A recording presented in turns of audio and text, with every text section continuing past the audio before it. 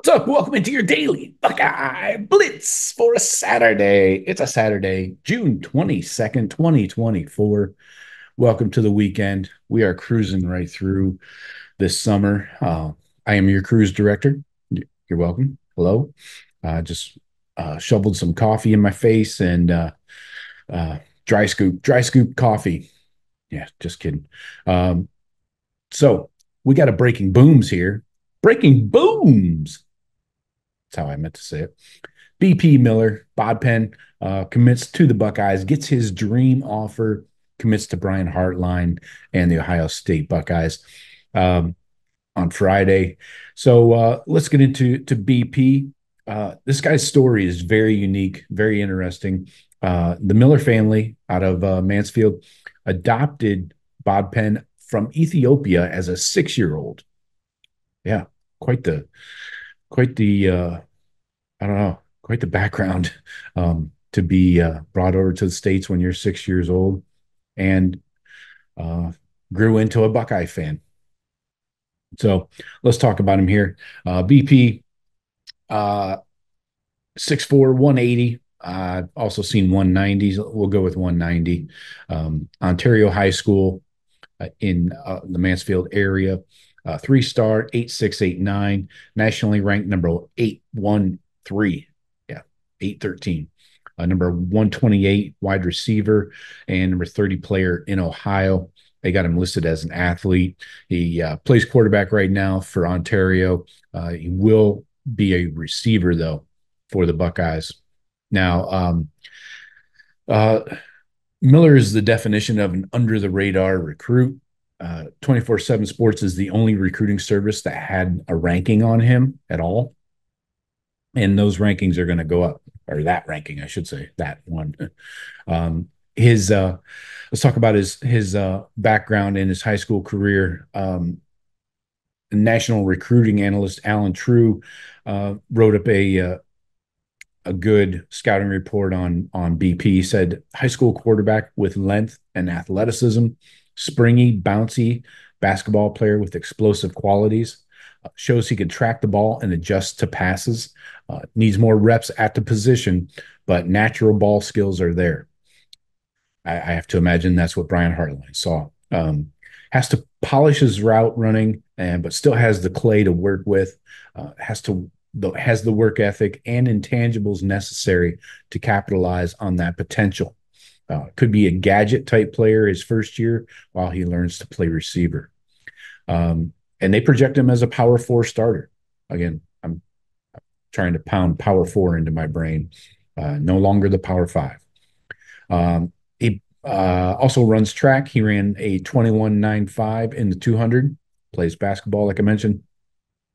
As a junior last year, he threw for 2,328 yards, 19 touchdowns, and rushed for over 1,000 yards with 17 more touchdowns. So that's 36 touchdowns to you and me. Yeah, public school.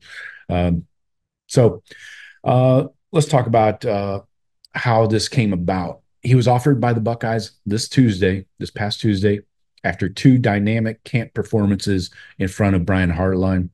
He picked the Buckeyes over Boston College and a bunch of Ivy League programs. So you know what kind of academic guy you're dealing with here. Very strong there.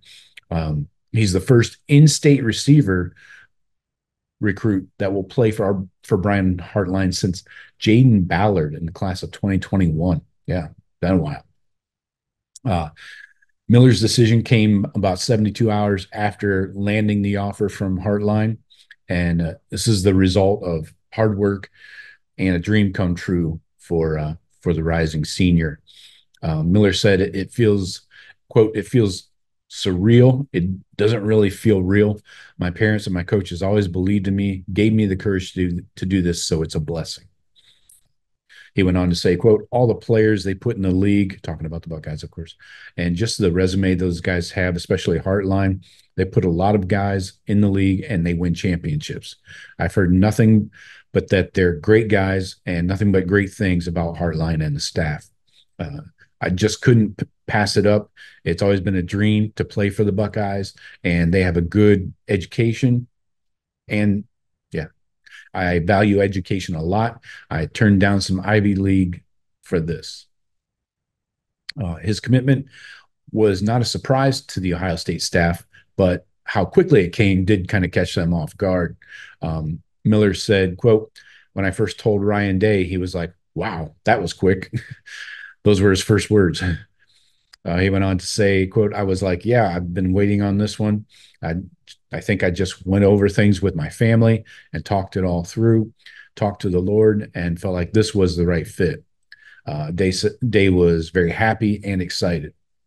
I can imagine. The Buckeyes were impressed by BP's size, his speed, his raw athleticism.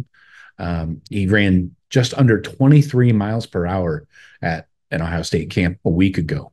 So he's moving. Then he came back this past Tuesday and ran a 4.44 40. So that wasn't just a one timer. He's played quarterback throughout his high school career, and now he's only camped 3 separate times as a receiver in the last month. He made the conversion to receiver and started really working on it 4 months ago. So very raw, very new to the position. But again, like the recruiting analyst said, he has the clay to work with. So he's going to Miller is going to play for quarterback for Ontario this fall. Then he'll focus on wide receiver, and he has a quiet confidence about him, a subtle confidence. He said, quote, it's going to be very competitive, as I already knew. To me, I believe I'm just as good as some of those guys. I've got a lot of work to do. There's a reason Hardline gave me this chance. I have the raw potential, talent, speed, athleticism. I've just got to work harder than everybody else. So it's got the right mindset. So BP is going to need to work on building relationships with the rest of this 2025 class. He's not making an official visit this weekend, so he won't be able to connect with the other big names that are on campus. He will make that official visit trip in the fall, and he has had time to connect with Tavian St. Clair and get some reps in with him. So that's key. He said, quote, a couple of months ago, I started throwing with St. Clair. So I caught some balls from him and have a little bit of connection with him. That's about it. So again, he's going to have to work on getting to know the rest of the people in his class. Miller's commitment is number 17 for the Ohio State recruiting class.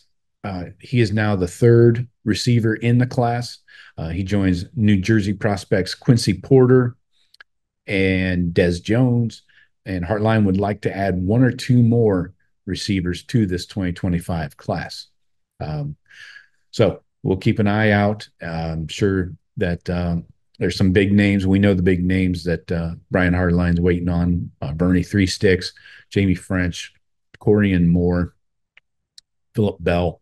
Those are just to name a few. So we'll see where the chips fall, but I think you got to get 2 more in this 2025 wide receiver class at least. So keep it locked in here. We may have a Jake Cook is on the radar to possibly commit this weekend. I'm hearing that there's a surprise commitment in the works. So I don't think that's Jake Cook. I think it's probably one of the bigger headliners for this weekend's official visitors. So keep it locked in here. We'll hit you with a Breaking Boomz if needed. That's all I got for you today. Talk to you tomorrow. Go Bucks.